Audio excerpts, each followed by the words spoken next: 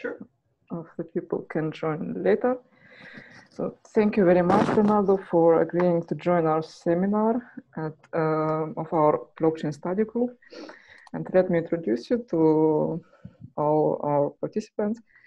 Bernardo is associate professor at the IT University of Copenhagen. He was also an assistant professor at the Tokyo Institute of Technology from 2017 to 2018. And he received his PhD from the Danish University, Aarhus University, under the supervision of Ivan Damgaard and Jesper Nielsen. He has also been a long-term visitor at the Bar Ilan University in Israel, and his research activities include many different topics, and mainly protocols for secure multi-party computations, where you are co-author with our new colleague, Rafael Dostey. Then also blockchain applications, new technologies for cryptocurrencies and smart contracts. And he was also a co-developer of the first POS-based blockchain protocol. Most of you probably are familiar with this protocol. It's called Albatross. And he also developed a protocol called Scrape, Albatross. We'll hear more about it today. And yeah, that's all from my side. Now the screen is yours. Thanks for the invitation. So today I'll give you an overview of recent works in the field of randomness beacons, focusing on Albatross, which is a joint paper with Ignacio Cascudo from the Idea Software Institute. And as you can see, we have some nice logo designed by Nacho that I have appropriated in the slides, but let's start with the agenda for today. First, I'll give you a basic introduction to a number of approaches to constructing randomness beacons, and I'll explain the advantages and the disadvantages of each of them. Mostly, I'm going to focus on approaches that allow us to obtain perfect uniform randomness, even though there are many other approaches that allows us to obtain biased randomness, or to obtain random values in such a way that less than a third corrupt majority can make the protocol fail. So here I'm going to be interested in protocols where we are 100% sure that we're going to obtain perfect uniform randomness as long as a majority of our participants are honest.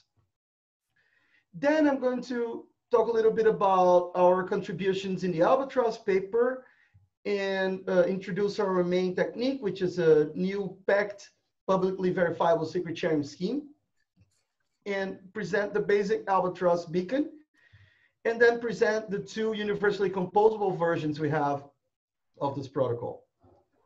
Finally, give you some glimpse on future work that we are working on. So let's start with a brief introduction to, I'm sorry?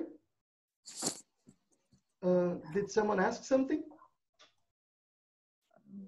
I think someone didn't mute the microphone. Okay, so let's start with a brief introduction to what a public randomness beacon is. Basically, this construction is a central authority you could think of that gives you a bunch of randomness periodically in such a way that all the participants know that these random values are the same that all of the other participants are obtaining, and that they are uniformly random. However, you usually don't want to trust this central authority when you have applications such as online lotteries and gambling, smart contract systems, and proof-of-stake blockchains, for example. In those cases, you actually want the parties who are running this higher level protocols to execute a randomness beacon protocol themselves, so that they don't have to trust any third party to provide proper randomness and to even act honestly. One of the main ideas that comes to mind when you think of generating randomness using cryptography is employing a coin tossing protocol. That's a pretty old idea from the 80s, where you use commitment schemes in order to generate a random value among a number of parties. So let's imagine we have these three parties, and just for the sake of consistency in our discussion, let's assume that they have a public bulletin board that they use to communicate instead of talking directly to each other. They will start this protocol by randomly sampling some binary string locally, and then they will compute commitments to these binary strings. These commitments are basically lockboxes that contain these random values in such a way that no other party knows what is contained inside the lockbox. So we can easily post these lockboxes on our public bulletin board. So we have this commitment to our local randomness on the public bulletin board. And later on, we can open these commitments in order to obtain all of the other values. The guarantee we get here is that once a party opens its commitment, we know that the value that is obtained is exactly the same that was there in the beginning. So this prevents an adversary here from seeing what the values of the other parties' commitments are. Let's say we get John, the old baker guy here, to wait for R1 and R2 to be open. And then if he was adversarial, he could actually choose an arbitrary value in order to obtain an arbitrary output. However, because of the commitment binding property, he cannot do that. The only thing he can do is open his commitment to the same value that was there in the beginning. So we can simply compute the final random value by XORing all of the individual local random values. And we have a guarantee that if at least one party is honest, we're going to obtain uniform randomness. However, this still has a really big problem for applications where we must be certain that we will obtain a random value. Because if we have an adversary corrupting one of the parties, this adversary can simply refuse to open its commitment. And when it refuses to open its commitment, the other parties do not learn its random value, its random input, in order to compute the final randomness. Now, you might think, why don't we just ignore this unopened value and add the existing values? This is not possible if we want to obtain uniform randomness, because the adversary can bias our output by deciding to open or to not open its own commitment. This adversary, knowing the values of R1 and R3 here, it might, for example, know that the last bit of the final random value will be equal to 1 if he doesn't open, or equal to 0 if he opens his commitment.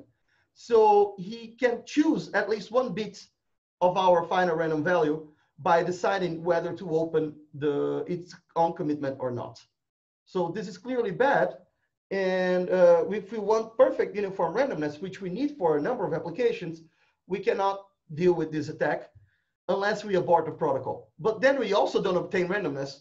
And if we're running, for example, literal action in a POS protocol, we run into trouble because our higher level protocol will have to stop for the lack of randomness.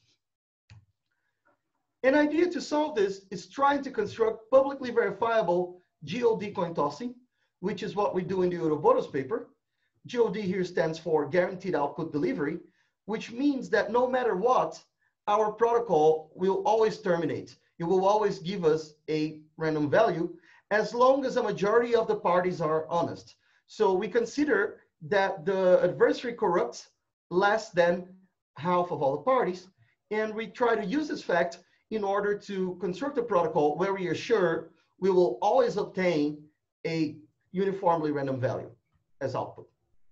The idea to do this dates back to Rabin and Bernardo in '85 in their seminal paper on honest majority MPC, and it basically uses secret sharing to ensure that we can reconstruct the inputs of a cheating party. So the idea here is that apart from committing to your random value, you also secret share this random value in such a way that each other party obtains a share of this value that by itself does not reveal any information about the value, but that can be combined with the other honest party shares in order to reconstruct the original input of the commitment. Now, let's say that the adversary does not provide an opening to the commitment. What we would do is publish our shares of the adversary's input, reconstruct the input, and then complete the protocol. However, notice that there are two big issues here. First of all, we need to be able to prove that the random values inside the commitment correspond to the values that are shared on our shares. So I can't simply use a secret sharing scheme by itself to share these random values in the commitments and also commit to those values, because as the adversary, I could be committing to a different value than the one I'm sharing. So I can still bias the output by refusing to open my commitment and forcing everyone to reconstruct my shares. So this is one of the problems. You need to prove that the shares correspond to the value in the commitments. And then you have another more worrisome problem that will cause you to reach an abort and not obtain a random value, which is that the adversary can share invalid values and provide invalid shares.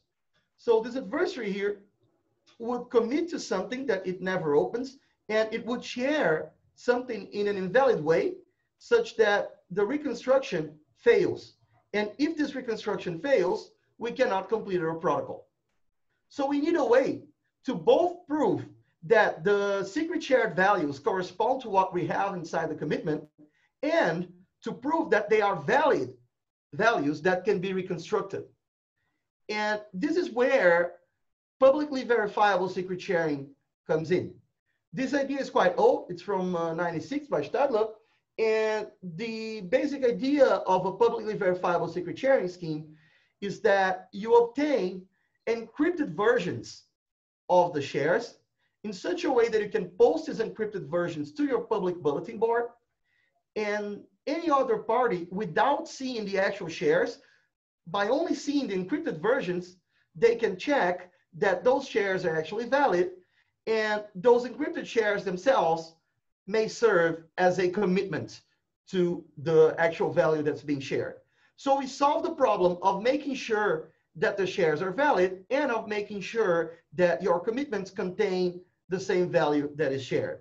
So basically, we would repeat this same protocol here, but those shares that we send to the other parties would be computed with a publicly verifiable secret sharing scheme, and they would be posted on the public bulletin board itself, so that everyone can check that the shares are valid before they proceed to the opening and reconstruction phases.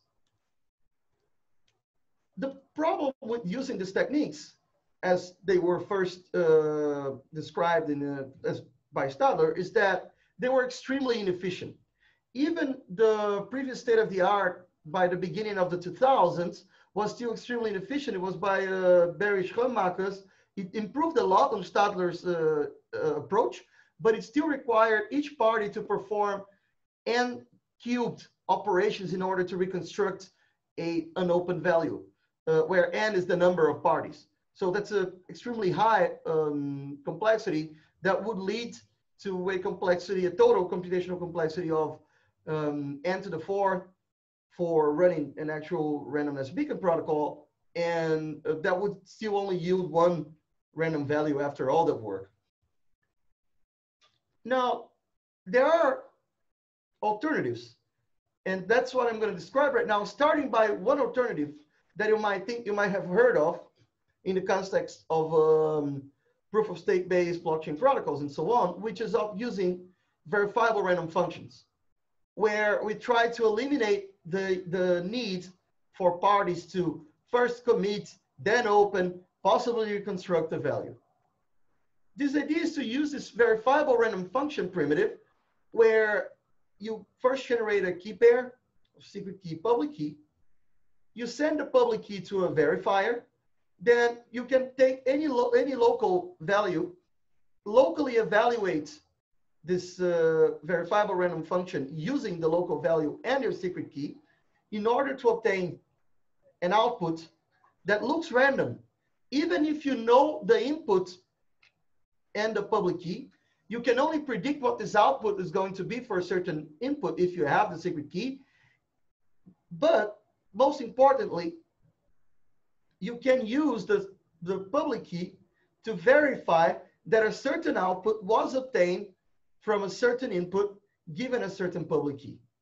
So this verification will tell you yes or no, much like a digital signature verification algorithm.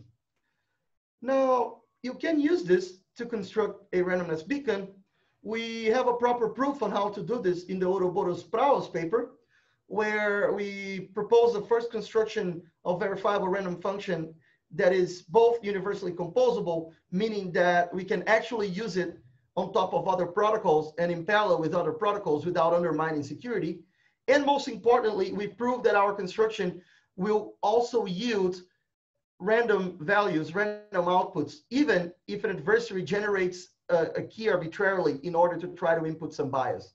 So our VRF is in a sense unbiasable by an adversary generating an arbitrary public key or public secret key pair, which is not the case of previous approaches. However, as I'm going to show you, there's still a big problem with this approach. The way that this beacon works is quite simple. We just consider that everyone knows already a previous seed random value, R I minus 1, let's call it if we're in a current epoch I. All parties will evaluate their verifiable random function under their secret key using this previous random value as input. Then after a number of rounds that they publish this output of the verifiable random function, we consider that enough random values have been posted, enough VRF values have been posted, and then every party checks that every other party has actually computed this random output using the VRF, not just arbitrarily selecting a random output, and we can extract some randomness by hashing using a random oracle the XOR of all of these individual random outputs. We can now just repeat the same protocol using this new value as a seed for the next execution. Actually, we would need to derive a different value from that, but it's basically the general idea. Then you might think this is much easier than doing the publicly verifiable GOD coin tossing. However, you have a huge problem in this approach, which is the adversary can bias the output by predicting what its random output here is going to be. So the adversary can wait for a bunch of parties to send their own outputs out of their VRS. Then the adversary can compute this final output, considering whether it's including its own VRF outputs or not. And then it can choose to post its own VRF outputs or not, depending on what the output is going to be. So the adversary can always bias the output of the random beacon. Now, the reason I'm showing this is to exemplify why we need more complicated techniques to construct proper uniform randomness beacons in cases we need to know we have uniform randomness. There are simpler constructions, such as this one based on VRFs. There are other proposals just using hash functions even. However, they're always susceptible to adversarial bias. So we can't simply rely on such simple constructions for applications where we actually need perfect randomness. In Ouroboros Praos, we show that this partially biased randomness is actually enough for our POS protocol. However, it doesn't mean it's enough for a number of other applications that are relying on perfect randomness. Now, two other approaches that have been proposed recently that are quite famous are based on time-based primitives. I'll start by describing one based on verifiable delay functions by Bonnet, Bonneau, Bunz, and Fish. It was described in Crypto 18. It is relying on this primitive called a verifiable delay function that basically takes an input, and then after a number of time periods, you can specify that, it outputs a random output. The whole point of this primitive is that before you compute for this amount of time, you do not learn anything about the output. You must compute for this predetermined number of steps in order to obtain your random output. And later on, you can also verify that an input and output pair is valid, meaning that this given output was obtained from this given input. And this verification can be done in constant time. So the verification is extremely efficient, but the computation of the first output is very slow. Now, there's a very simple way to use this to construct a randomness beacon, right? Instead of committing to a random value, you simply evaluate some value using your VDF. Oh, there's a typo here. This should be a VDF. So you evaluate this input using a VDF. You cannot predict what the output is going to be before a certain amount of time. So you cannot bias the beacon. However, notice that you must have a very clear proof showing that the communication delay between parties is lower than the delay in the VDF, because if I can compute my VDF faster than this communication delay, I can actually learn everybody's input values first, check what the output's going to be, and then choose my inputs and outputs in order to bias the output. So I have to have this very subtle guarantee that all of these inputs are fixed before I start evaluating, and that that everyone learns each other's inputs before someone else could have evaluated the VDF. Now, this is one of the issues. So up to now, there was no proper model to understand VDF security under composition, meaning that you couldn't just build the beacon like this because you don't know what happens when multiple VDFs are executed in parallel. This can now be solved using a model that we introduced in this paper called TARDIS, together with Kastenbaum, Raphael Dowsley, Jesper Busnis, and Sabine Exner.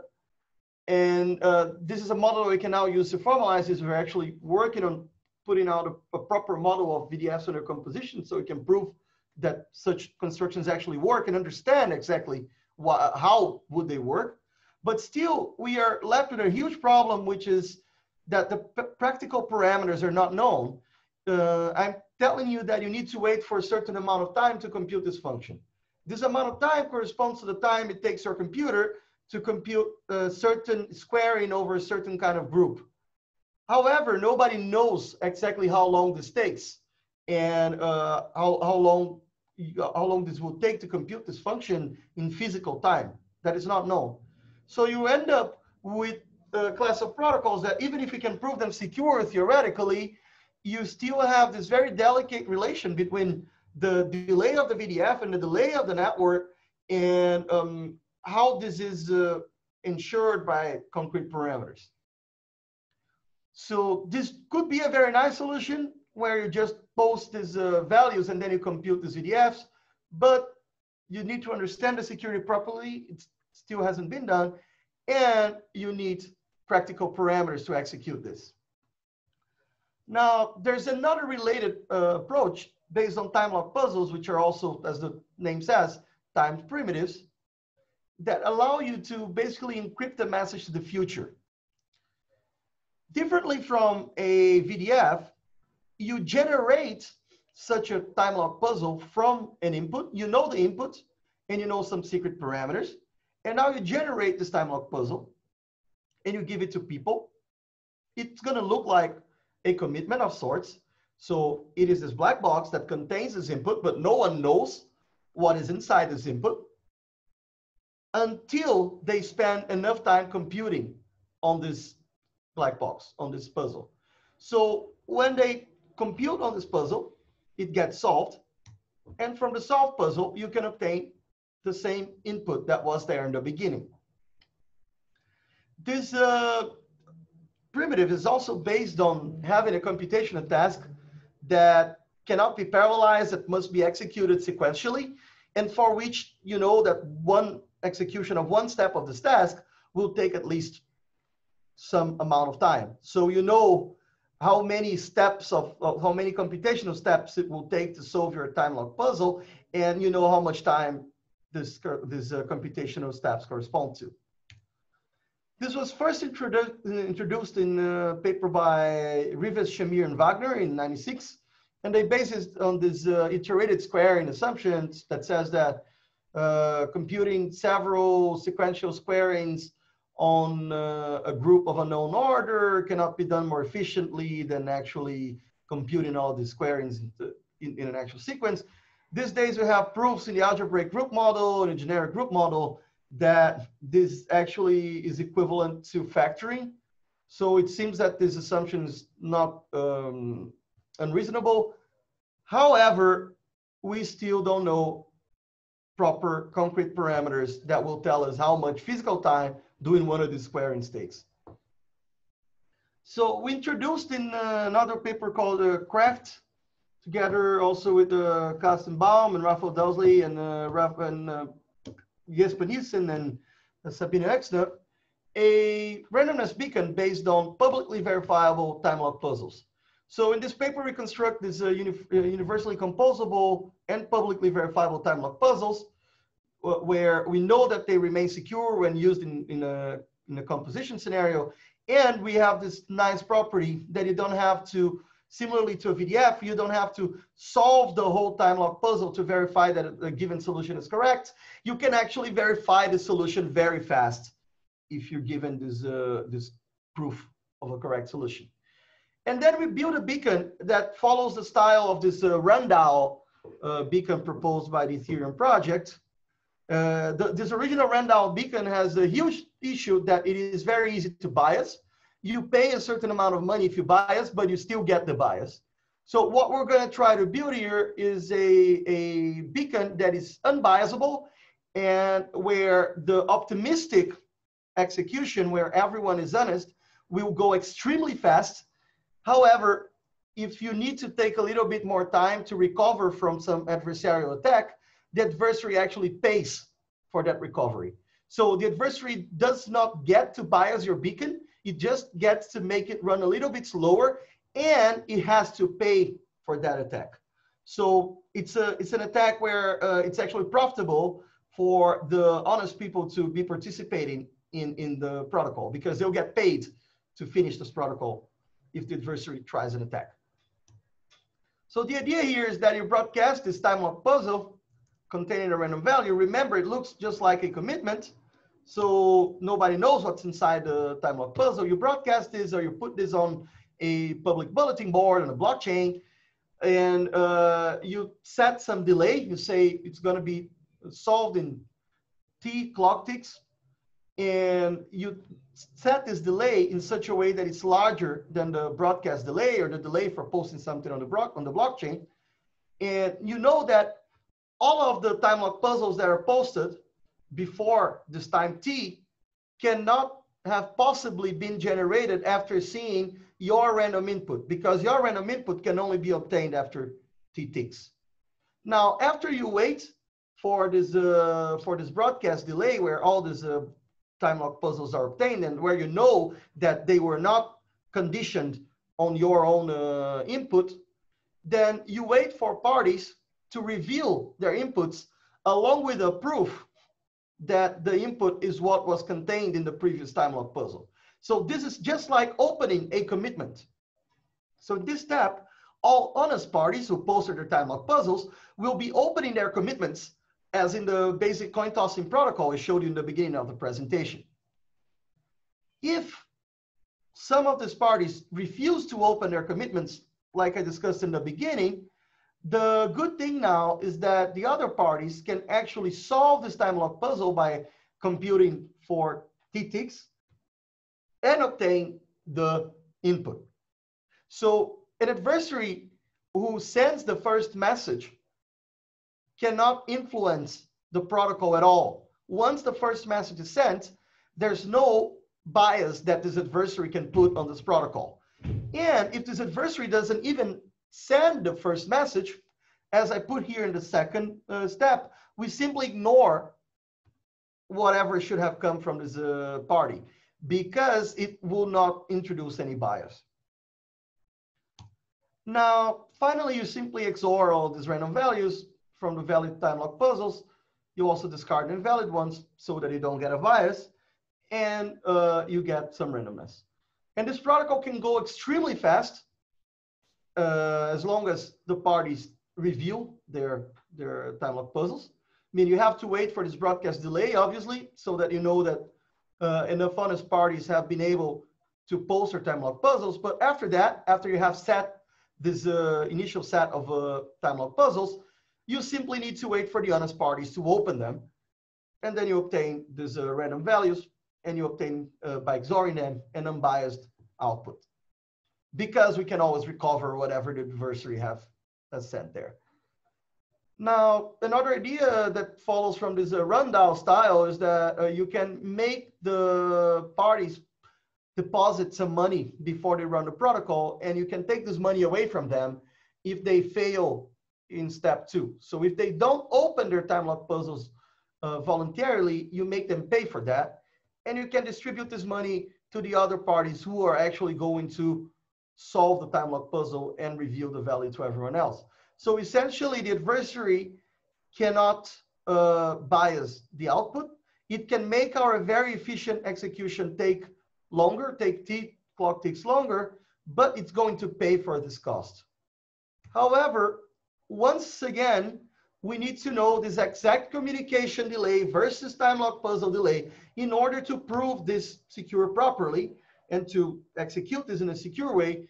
And nobody understands the practical parameters of how long solving these TLPs or VDS is going to take. So this is why we want to focus on publicly verifiable guaranteed output delivery based coin tossing, because there we understand the parameters extremely well. We don't need any timing. We simply need to post our commitments. Once we see that they are posted, we open them. That's it. And if we don't open them, we can reconstruct them from the publicly verifiable shares that are already posted. So there's no timing there. There's no complicated assumption. It's simply running a protocol by observing what is posted on a broadcast channel or a blockchain ledger. So a summary of all of this related Bernardo, works. can I ask a question? Yeah. So in this previous protocol, just one slide back, are we still assuming honest majority? Depends. That's a good question. If you want to run this in the semi-synchronous communication model, where you don't know what the network delay is, you need to consider an honest majority.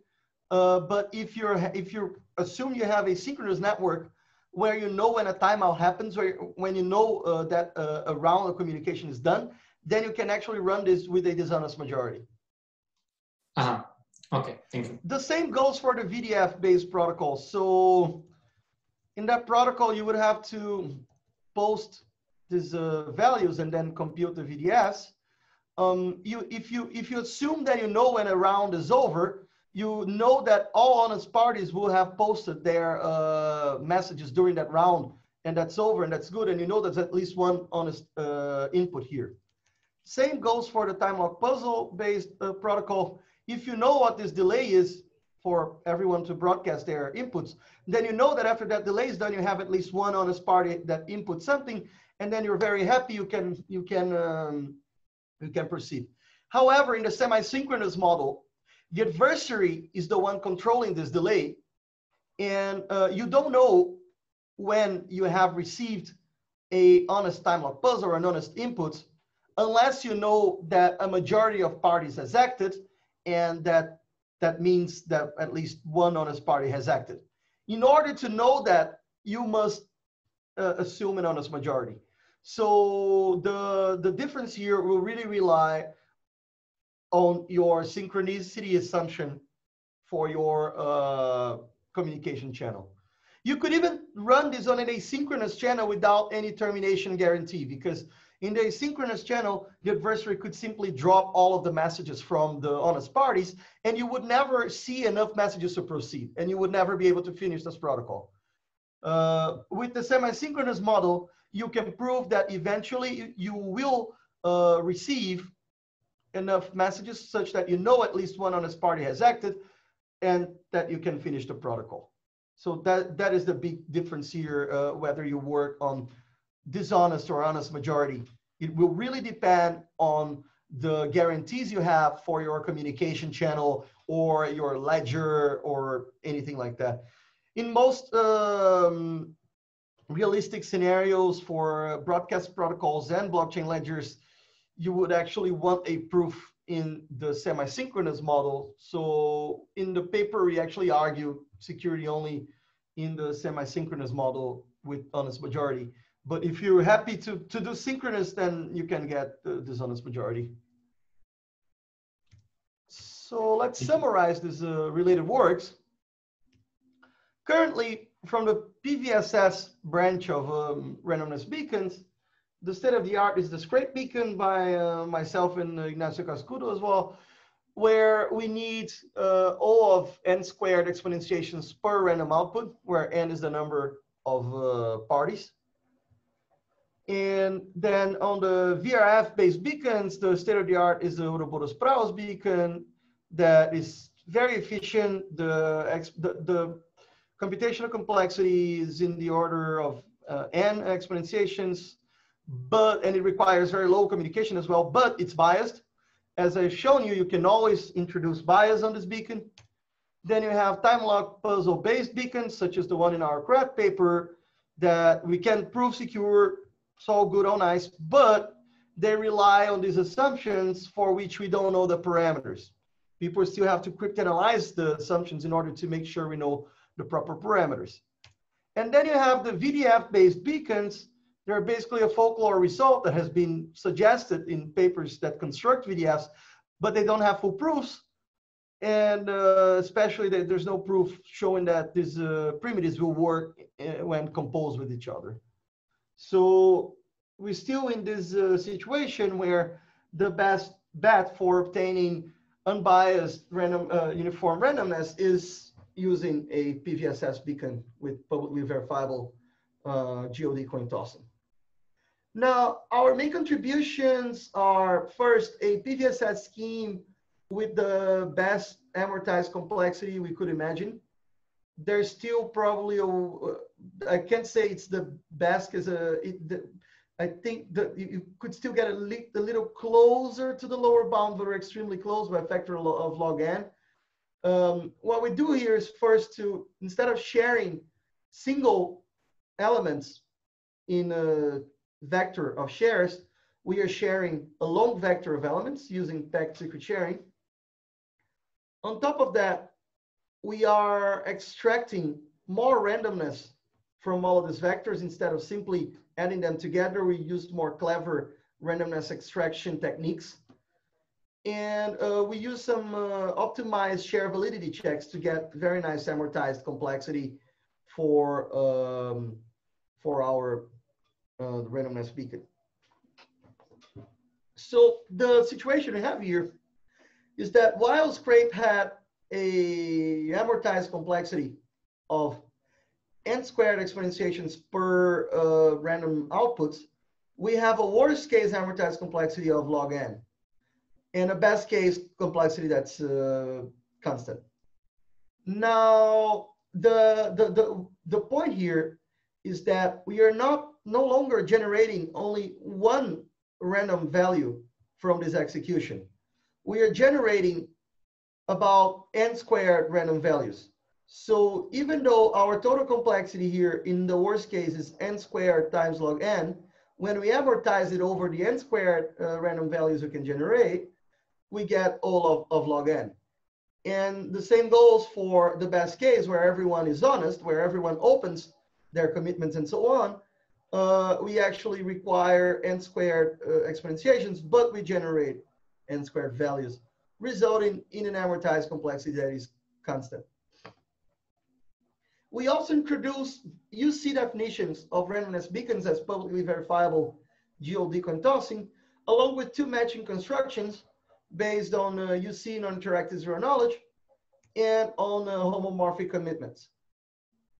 The importance of this is because, as I have been telling you, we cannot simply use these beacons or any cryptographic protocol for that matter in parallel with other protocols and other primitives if we don't prove that they retain their security under composition. And what is a randomness beacon if not a tool for building other protocols? So it's rather useless to build a randomness beacon that doesn't have any composability guarantees. In previous results, these unbiasable beacons that output uniform randomness, they were only proven to be sequentially composable, so that it could run one execution of these protocols and then run other protocols after that using the random value, but not do everything in parallel as we would like. And we fixed this problem in this paper by introducing these UC definitions and constructions of this primitive. For the biasable beacons based on VRFs, we've known a UC construction for a while now, but it has the problem that it is inherently biasable, so it's not good for applications where we need proper randomness. So let's look into these techniques that we introduced. First of all, we have the Albatross packed verifiable secret sharing, that the publicly verifiable secret sharing, meaning that we can share a vector of values within a vector of shares, not only one single value. We start by doing a packed Shamir sharing, not just a simple Shamir linear secret sharing, but the packed version, where we can share a vector of values into a vector of shares. And then we will encrypt these shares using this encryption scheme where we raise these public keys that are known, that we assume to be known, they're posted in a ledger somehow, to the share. So what this encryption scheme is going to allow us to obtain is not a decryption of the share itself, but G to the share. However, because we're simply interested in obtaining random values, this is good enough for us. We don't need to obtain the share again. We just need to obtain this G to the share, which is enough for us to do homomorphic operations on the exponent of G. If we want to use this scheme to share actual arbitrary values, we can still do that. We just use the outputs as one-time pads, and then we one-time pad our arbitrary values. But this is not interesting for our randomness beacon, really. Now, it's important to note the parameters that we can obtain here. Basically, L is the length of our shared vector here, of our shared values. And L is going to be equal to N, the number of parties, minus 2T, where T is the corruption threshold, and in our case, the reconstruction, the privacy threshold. So we want that even if T shares are known, no information can be obtained about the shared secrets. And we want T then to be the maximum amount of parties that can be corrupted. And our total number of shared values is equal to N minus 2T. Well, this shows us the following. This scheme will degrade to the same efficiency as the scrape scheme when we approach honest majority where less than half of the parties are corrupted, but where you can have as many parties close to the half as you want being corrupted. This will degrade to the point where you can only share one value. And then you're going to be able to withstand honest majorities there, a corruption of up to less than half of the parties. However, if we have a threshold of 1/3 of corrupted parties, as is the case in many broadcast and consensus protocols, we actually get this very nice complexity where we can still reconstruct 1/3 of N values and from them extract something that's close to N squared times 1/9. So we can still get N squared, something in the order of N squared values using only N squared exponentiations. Now, an important part here is that you have to publish a non-interactive zero knowledge proof showing that these shares that you have encrypted that are inside your ciphertexts are actually valid shares of a certain value. This means proving that these shares are points of a polynomial P of X that has degree at most T plus L minus 1. And we also show some nice, neat, non-interactive zero-knowledge proof for this statement that is more efficient than trying to use some generic zero-knowledge proof system, so that we can prove this efficiently. Now, this was a sharing phase, right? When you want to, after that you want to verify. Verifying is very easy. You simply verify this NISIX. You have the public keys posted somewhere. You have the shares posted somewhere, the encrypted shares. I mean, you simply verify this NISIX and you know they contain valid shares. For the reconstruction, then each party has to decrypt their shares. You need only n-t parties to do it, but then they decrypt the shares and they post another NISIX showing that the decrypted shares they are posting were inside the ciphertexts conditioned on their secret keys. Then everyone verifies that these decrypted shares are correct, and they can reconstruct these random values from this vector of random values from the shares by following the Peck-Shamir reconstruction algorithm. If you think of it, we do it not directly on the shares, but on the exponents of G, which is perfectly possible because we only need to compute linear functions on these shares in order to reconstruct the vector of random values. And we can always do this, evaluate these linear functions on the exponent of G. So that's what we're doing throughout the protocol. And why we do it on G? Because it allows us to use this very simple encryption scheme and this very simple NISIX that gives us the efficiency that we need. Now, the Albatross beacon basically uses our PVSS scheme in almost a black box way. Each party shares a vector of random values and publishes the encrypted shares to the public bulletin board using our PVSS scheme. Then you verify all shares and you discard the parties who sent invalid shares. You don't care about them, they're invalid. They wouldn't give you any value anyway if they were to be opened later. And then the honest parties reconstruct the vectors that remain. Actually, we can do this more efficiently than reconstructing. We can simply review the randomness we used in constructing the shares, and then everyone can check that what we're revealing is what is inside these encrypted shares, more or less like the commitments. And then after reconstructing these vectors, either waiting for honest parties to actually reveal them or reconstructing them from our shares, we can extract L-squared uniformly random outputs from these reconstructed vectors. We use for that a technique that dates back to the early 90s, late 80s it's a paper by Johan Hostel and Ruslan Pagliazzo and some other people, where they propose this idea of perfect T-resilient functions that it can use to extract randomness from certain inputs. In our case, we do this by using a van der Waals matrix and multiplying it by the matrix composed by these random vectors. And the output is a matrix that is that is guaranteed to be random, uniformly random, and uncorrelated. So basically, with this van der Waals matrix, you have the guarantee that the matrix has a certain rank and that there are no correlations between the rows and so on. So you can, and some matrices in there, so you can use it to extract this randomness.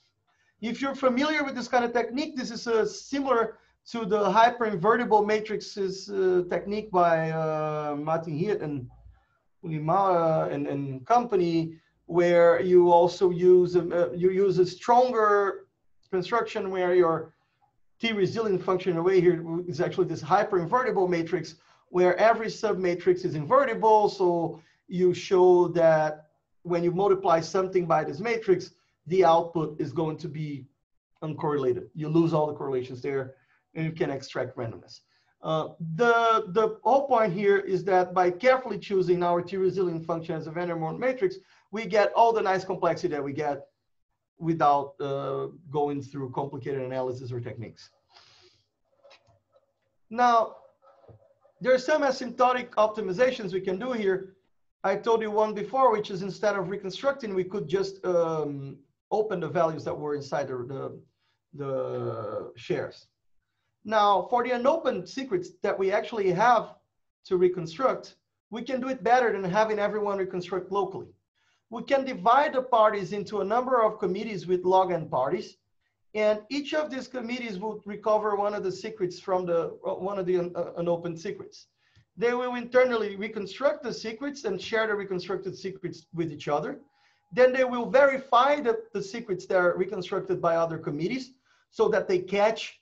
If we have a committee with too many adversarial parties and they give us badly reconstructed secrets, we can still verify this very efficiently and catch them. And then if some of these reconstructions are bad, we reconstruct only those locally.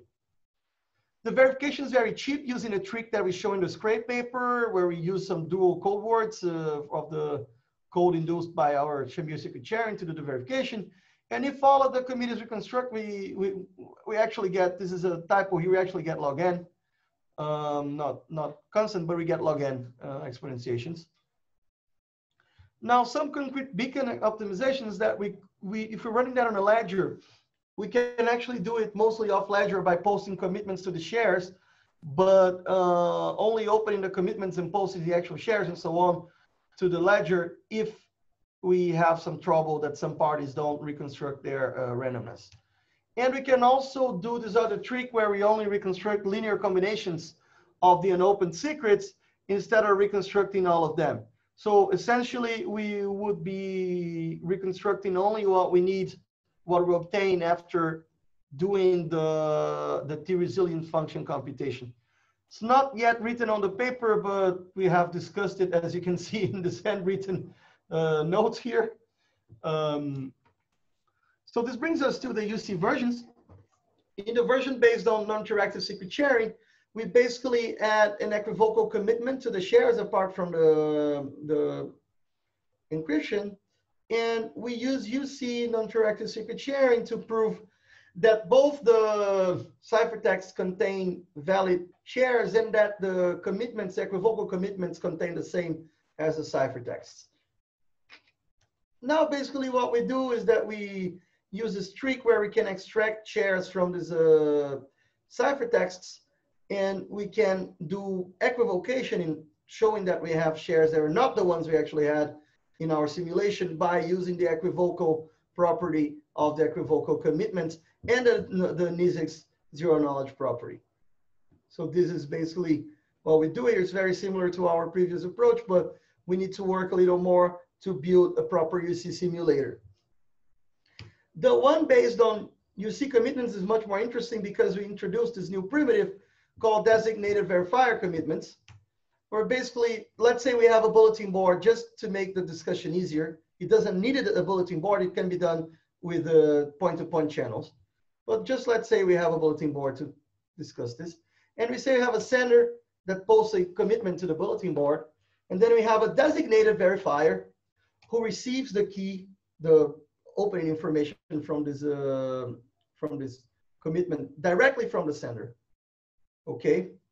Now, this designated verifier can open the commitment and be convinced that it contains a certain message. And without any sender interaction, that's a very important part here. Now, this designated verifier, without ever talking to the sender again, can post the same opening information to the bulletin board while convincing a number of verifiers that this opening information was the one sent by the sender and that it makes this commitment open to a certain message. So basically here, you are delegating the opening of your commitment to a third party, and this third party can perform this opening on your behalf without any of the verifiers having to ever talk to you. So this allows the sender to send a commitment, then send an opening to only one party, and then disappear. And even if the sender disappears, this designated verifier will still be able to convince other verifiers that this commitment is, this opening is valid. Now you might think of random oracle-based commitments that would allow you to do something like that. Well, they're too weak for our case because we need additive homomorphism. They're hopelessly non-homomorphic. Then you might think of something like Pearson commitments or other standalone commitments that might allow you to do that. It's still hopeless because they're not composable, and we need these commitments to be composable because we're going to be running a lot of them in parallel and executing additively homomorphic operations on their inputs. So we need to build this primitive from scratch, which we actually build using techniques from a paper from last year by myself, Nacho Cascudo, Rafael Dowsley, Nico Dutlin, Jesper, no Jesper, but Ivan Damgo, and Irene Giacomelli, and tools from a paper on public verifiability by myself, Kastenbaum, and Rafael Dowsley. So we combine these tools to obtain such designated verifier commitment scheme. And our beacon construction is actually quite simple. After we have this primitive here, we compute our Shamir or packed Shamir shares. We commit to them using our UC additively homomorphic commitments that allow us to do additive operations between commitments, between the values and the commitments without seeing them. We can make it non-interactive by using the Fiat Shamir heuristic, as pointed out in our paper from last year. Then we use the scrape trick to check if the shares inside the commitments are valid. Again, we use the Fiat Shamir to generate these random dual code words we need. And notice that this trick only requires linear computations of linear functions. So we can do that on top of our additively homomorphic commitments. Then we publish designated openings to the shares, to each share, towards each party. Now, each party gets to open the commitment to its own share. And it can check if its opening is correct or not, if the share, I mean, it knows the shares are okay because you did the scrape trick. And then they can check whether they have received a proper opening or not. If they have, they can open it later. If they haven't, they can complain and say, hey, this guy sent me an invalid commitment to this share, even though the share is valid. So we kick him out of the computation. Now he cannot bias the computation anymore, so we get a proper beacon. Then in the end, after all parties are convinced they have proper commitments to the shares and that the shares are valid, they can simply designatedly open their commitments and verify, and everyone verifies these commitments are opened correctly, and they can reconstruct the values in the clear. So this gives us, interestingly, the first randomness beacon that can be based on the CDH assumption. All the previous constructions were based on DDH and other assumptions. And one of the first that can be proved UC. And using a characteristic of our commitment schemes, we can actually batch a lot of executions of this beacon together without increasing the computational complexity and getting much more randomness in the end. So this is, I like this aspect that we get better batching and a construction under weaker assumptions. So for future works, of course, gradual release of randomness values, we have some ideas on that. We're writing at some point how to, instead of releasing all the full matrix of values, we want to release one element at a time. Then we can also, we think we can make our scheme proactive and publicly verifiable so that we can reshare values without opening them, without reconstructing, but reshare them towards different parties. And also applications of this to secret single leader election. If we have this, we can use the fact that these values remain secret for a while to do this. And then optimizing the UC constructions, of course, it would be a nice goal. And looking for other applications of these designated verifier commitments. So that was it. Thanks for listening. I'll be happy to answer any questions you might have. Thank you very much, Bernardo. It was very interesting and very informative. I think we have a couple of questions. May I ask a question, Professor? Yeah, Rancho, go ahead. So the Albatross is kind of like a one-shot distributed randomness generation protocol, which means that it only generates a single or a batch of random strings. And for the randomness beacon, it's basically something that it generates the random strings continuously. So I'm not sure how to make the Albatross to continuously generate randomness. It's actually quite simple. You execute it again. Actually, all of the randomness beacon constructions, they're based on one protocol that outputs one or a set of values, of random values, and then you execute it once and again and again and again and again for every new random output you would like to obtain from your beacon. That's how all the other protocols work as well. Okay, but so in this case, there should be something like a leader or a word clock that keeps the pace of the execution of this protocol, so that the randomness beacon generates the randomness regularly rather than just stop working, right? You don't really need a clock. You can simply start executing it again after you obtain an output. Then how can nodes know which round they are in? Or maybe, for example, some nodes think they are in the round n, and some nodes think they are in the round n+1, or this might happen, but I'm not sure how to prevent such happening. This doesn't happen because the parties start the execution together. So if you have a committee of parties that's executing this, right? And they start executing it, they know when the execution finishes because they get the output, so they can restart. They don't simply start in the middle of the protocol. You need to either start in the beginning or after an execution is done. That's how every other randomness beacon works. Okay, I see, thanks.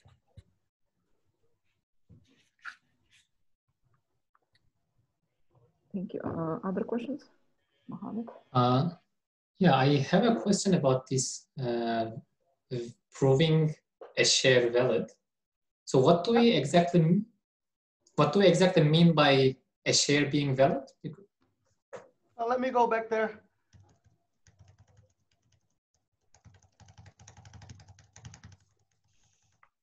Okay, this. You need to prove that the shares are points of a polynomial P of X that has degree at most T plus L minus 1. But P is secret, right? Yes, that's why you prove it in zero knowledge. Mm-hmm. So you prove in zero knowledge that the encrypted shares are ciphertexts of this form, pk to the share, such that these shares, all of them together, are vectors that are obtained by evaluating this P of X in points I. The points I are public. They can be public without revealing anything.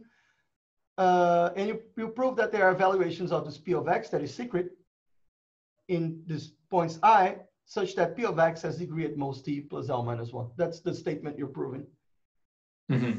Okay, I see. And you prove it in zero knowledge. Then we have, of course, you can prove it in zero knowledge because every NP statement is provable in zero knowledge, but we actually construct a nice, simpler proof of this statement that we can use to prove, like in one go, that both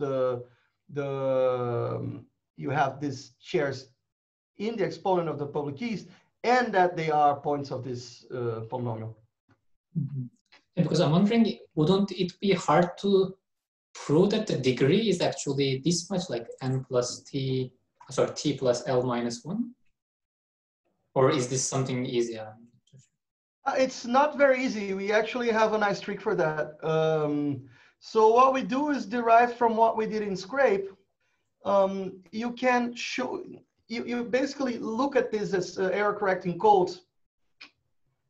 And you know that if you take the dual code as error correcting code, and you take a random code word from that, if you compute the inner product between this vector obtained from this polynomial and a vector obtained from the dual code word, you get something that is equal to 0 if you compute this inner product, if it's validly generated.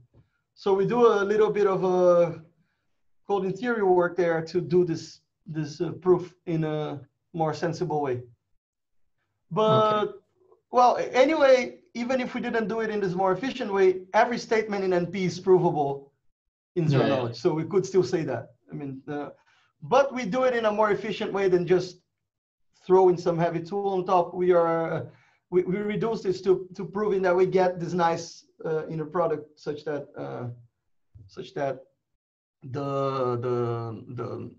the result is zero, so that we know that the polynomial has a maximum degree, and then we're all good.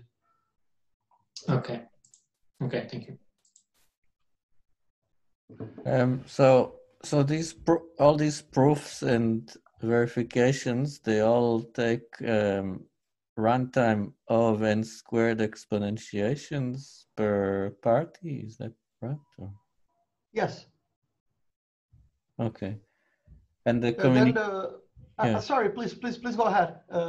And the communication is also of n squared per party, or? The communication is of n squared in total. Ah, in total. Because you need each party to publish n shares, basically, along with the proofs. So this turns out to be in the order of n squared, because you have n shares published, n parties publishing these n shares plus proofs. The concrete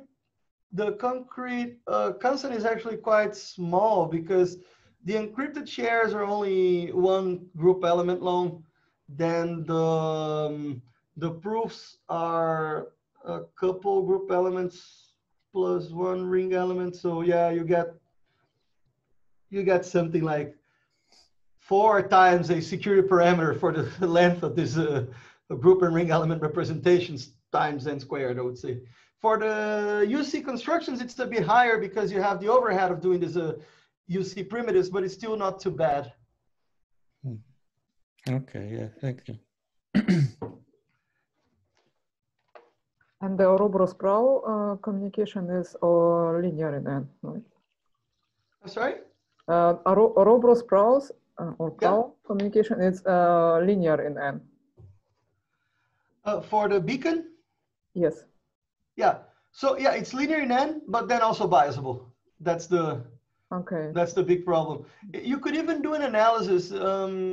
If you want to reduce the bias in Ouroboros-Praos, our analysis shows that you can post more and more and more and more and more VRF outputs. So if you post a huge number of VRF outputs, you can make your bias basically as low as you want. But then at some point, that number of outputs actually becomes higher than n squared if you want to get to negligible bias or something like that.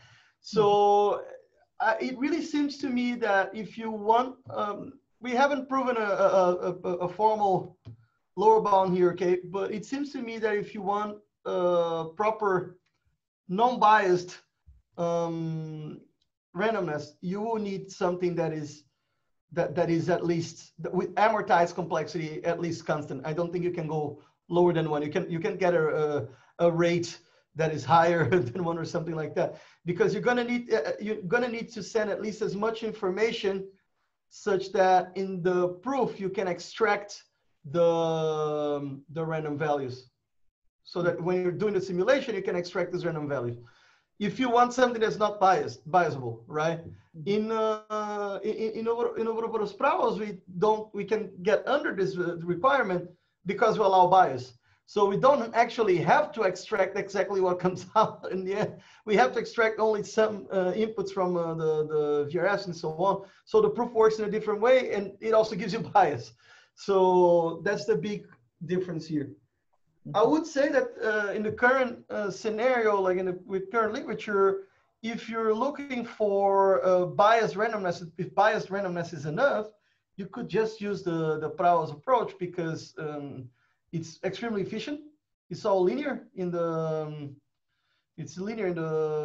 number of parties, both in terms of communication and computation, but it has this bias. So if you need proper randomness, uniform randomness, you need to go for one of these coin tossing based approaches, at least until people know better about the parameters and concrete parameters of these time primitives. Mhm. The ideas based on time primitives are very nice, but you would really, you would need to be extremely certain about this delay parameters, how long it actually takes to compute this. Because if someone manages to compute this faster than everybody else, then they silently break your protocol, because you can't even detect they are biased in your protocol, because they can just solve all your time lock puzzles and VDFs really fast, then choose their own inputs in order to bias everything arbitrarily, and you don't even detect this is happening. So it's, it's until you know this parameters very well, it's quite dangerous to use it. Mhm. So for this bias, you have an upper bound on the bias, or? Yeah, for the VRF approach, there we have an upper bound on the exact bias that you can introduce in the beacon. And how do you? So what's the idea for how you handle this bias in the application? Or I mean, why is it still sufficient to have a bias? So we show that what we're using that random beacon for is for electing leaders who will post blocks. So the protocol works with, you divide time in several slots, and you say that in every slot you must have a block, and that one party who is elected as a leader for one of the slots is the one who gets to post the block. Mm-hmm. So we do some super complicated analysis to show that actually having the adversary bias, the randomness used to choose the leaders to post the blocks will not impact too much the security of the blockchain protocol. So for that application, we can show that it's no problem for that protocol. So it's not even a statement in general. It's not a statement that says, I mean, there's thousands of protocols that need leader election. We don't prove in general, just prove that for Albatross, if you have the randomness under a certain bound, the randomness bias under a certain bound, the best adversarial strategy will still not give adversary control over the consensus protocol. Then using the bound, then we prove that we have this bound on the bias for the randomness beacon, and we just make sure that that bound is achieved. Basically, you limit this bound the more VRF values, VRF outputs you consider in the beacon, and also the more honest parties you have, right? Then we just make a very long epoch where you're giving VRF inputs, VRF outputs. I mean, VRF outputs, a lot of them, so that we reach the bounded bias we want, and then you can run the protocol from that. Yeah, I see. Okay. Yeah, thank you. So, by the way, this paper DGRR 18. What is this paper again? What slide is that? I think it was. It's you. I think it was. DGKR? DGKR, yeah. That's Ouroboros. Ah, right. Okay, yeah. All right. Thank you. I mean, this VRF approach had also been proposed in one of the many Algorand papers and in the Thunderella paper, I think. No, there's no white paper. But the thing we do here is that we actually prove that this works when you consider all the VRFs in composition. And we do this malicious key generation resilience that ensures that an adversary cannot introduce bias by generating a key arbitrarily, which is the case of regular VRF constructions. I mean, because the regular VRF definition only talks about the pseudo-randomness of outputs under keys generated honestly following the key generation algorithm. It gives you, none of the regular construction gives you any guarantee on the pseudo-randomness of the output given arbitrary keys. So we had to work on that, because if we want to upper bound the bias of our beacon, and we have a lot of adversarial corruption there, if we had even more bias to deal with, the proof wouldn't work. But you have to assume that the input to the VRF is random, right? Yeah, so you need to start with a CRS that has some randomness, some initial randomness. Yeah. And after that, you use the new randomness that you use that is a little bit biased as a new input. And then you again show that if this little bit biased output is still okay to be used in that beacon to generate the next value. So you basically run this protocol again and again and again and again and again, using the previously generated random output. In the first time you run it, you're going to need some CRS that contains some initial random value. Right. So that is also a caveat of this approach, right? Because you need this initial CRS. With the other approaches here, with the coin tossing style or TLP and VDF approaches, you don't need any previous setup in that sense. Well, you're going to need some random oracles to do them with UC security. I mean, we prove in this TARDIS paper that for TLPs and also VDFs, it follows from that proof.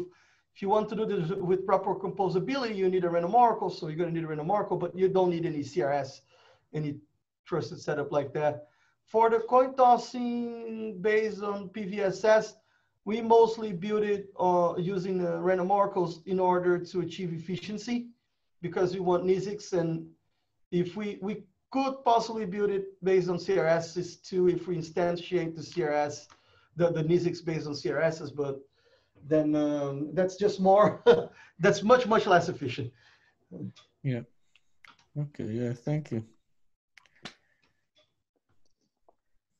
One last question.